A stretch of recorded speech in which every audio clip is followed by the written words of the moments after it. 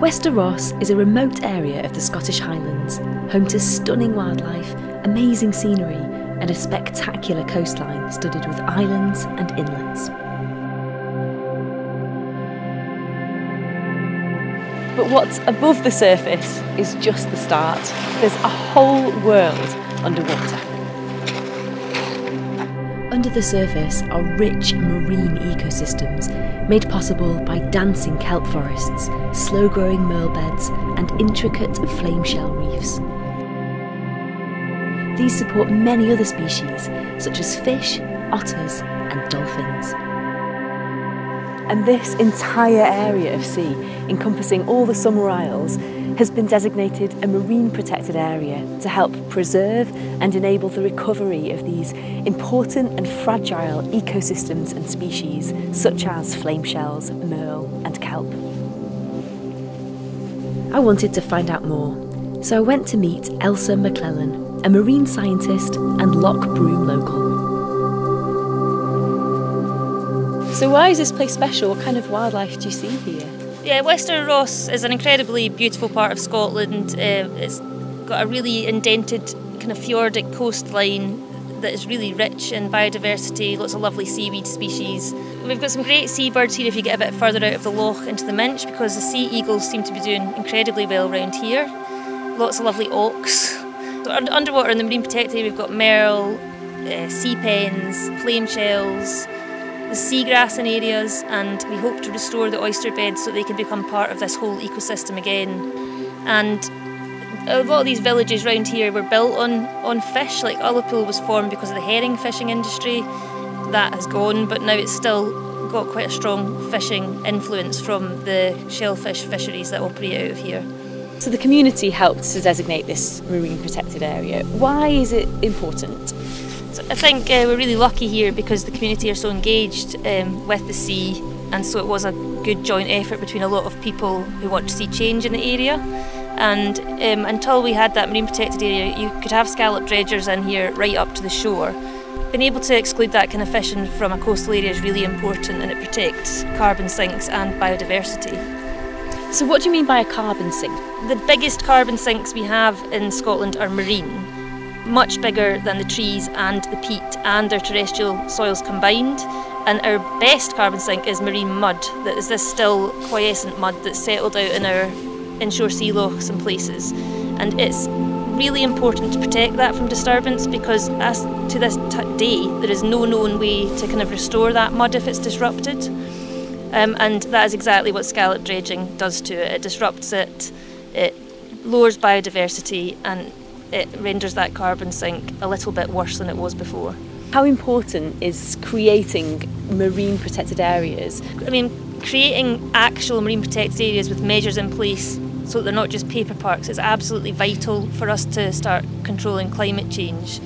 We know that fish are part of the carbon cycle, seabed habitats absorb carbon, and at the moment very little of that is protected from the bottom-towed fishing gear that damages and destroys biodiversity and carbon sinks. So we have to put these measures in place, get them properly policed so that they're actually functional, and get that done as a matter of urgency and not at some distant point in the future.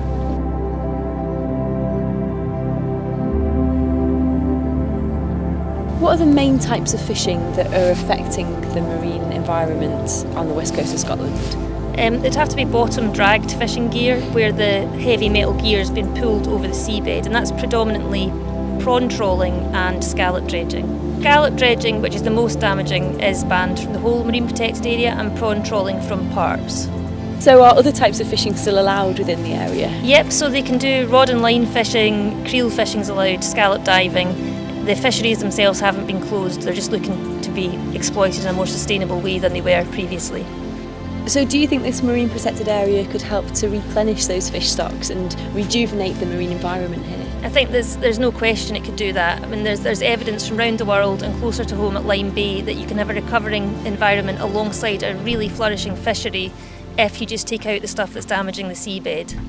Do you, as a member of the community here, feel proud of the protection that's been offered to your local area of ocean? Yeah, I mean, I think when you see other communities that aren't even aware of their marine protected areas or have useless marine protected areas that don't have any protective measures in place, you realise how lucky we are here to have an actual functional one. And a lot of that is down to this community being so active and concerned about the sea and taking a stance. So that's a lovely thing.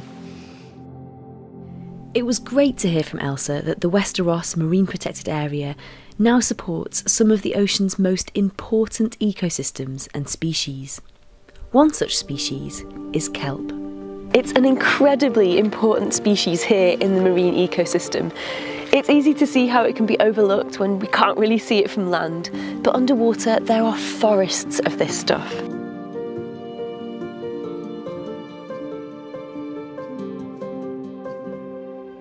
Merle is another really important species here, and it's also heavily threatened by dredging. It's a coralline algae. It's basically Scotland's equivalent of a coral reef, and it only grows at 1 millimetre per year, but it creates these amazing interlocking, intertwining structures which can act as nurseries for fish and scallops.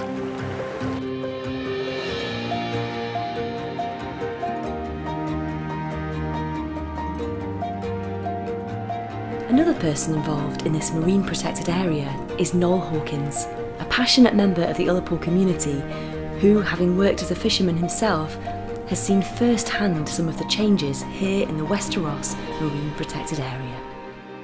So Noel, you live here in Ullapool and you spend a lot of time out on the water. What is it you do? I work on a tour boat that operates out of Ullapool. We go out from Ullapool, work our way around Loch Broom and out to the Summer Isles within the MPA territory. Occasionally push on a little bit beyond it out into the Minch if weather conditions are right. And what kind of things are you seeing from your wildlife tour boat? As the seasons change, we see a variation in things. Usually starts off, it's quite quiet in spring. Porpoise, we've got them resident. The dolphins come in as it starts warming. We've got sea eagles out there, a lot of seabird activity, been hit a little bit by avian bird flu, but there's still a lot out there. And we even see minke whales, and this year we had a really close encounter with a fin whale. On occasion we do get orca in, and rhesus and pilot whales, huge variety. It changes all the time depending on what the fish are doing basically. Saw a fin whale off the boat this year. That's the world's second biggest whale. How did it feel to see that? It was quite humbling actually. We've seen them before at a distance, or pretty sure we had at the distance, weren't sure. This one, we saw the blow, we knew it was something large, went alongside. It came to us, came right in alongside, was bigger than the boat, did a barrel roll under us, had a look, came round us. Dolphins all around it, feeding on whatever it was bringing in, minke whale on the outsides of it. Everyone pretty much put down cameras and just gasped and watched. Actually, it was overpowering in some ways. Do you think the amount of wildlife we're seeing here is linked to the fact that it's a marine protected area? Pretty much all the wildlife out in a marine environment is dependent on fish and prey. We believe we're seeing a rise in fish numbers and variety of fish, some of the species returning, and we are seeing more predator. Dolphin numbers are up, we're seeing a lot more eagles, basically predators on the whole. We're seeing a lot more activity and a lot more occurrences out there. And this is historically a herring port, isn't it? Are you seeing other fish like herring and cod in more numbers these days? The herring's a strange one. We do have a little bit of herring still, but it almost got decimated in the early 70s. We're seeing some spawning going on. We're also seeing the return of haddock and cod, which is great news. They've been absent for a long time and we're getting quite good numbers, big enough to catch and eat some people. We're also getting reports of bluefish tuna. Which historically we found back in the 1860s there was a fishery out in the Hebrides. Last 2 years we've been getting more and more reports. We're still waiting on someone to prove it by either capturing them on camera or catch and release. We're optimistic that's going to happen imminently. So this marine protection seems like a really positive step for everybody in the community. I think we're demonstrating in terms of business, tourist-wise, we're seeing a lot more divers, us out there, taking people out. Mental health for people, I think the village is quite positive on the whole thing, and with the return of haddock and cod, hopefully it's going to improve the fishing conditions too, and maybe return more work. We're an historical fishing port. It'd be great if we could create more work and additional guys being able to stay and work here too in the future.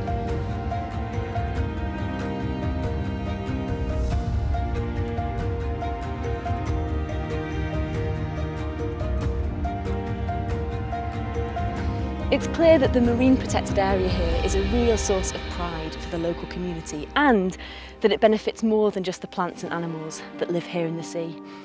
We need to do more both around the UK and globally to protect our ocean and the invaluable ecosystems so that they can once again thrive and provide these incredible roles for our lives too.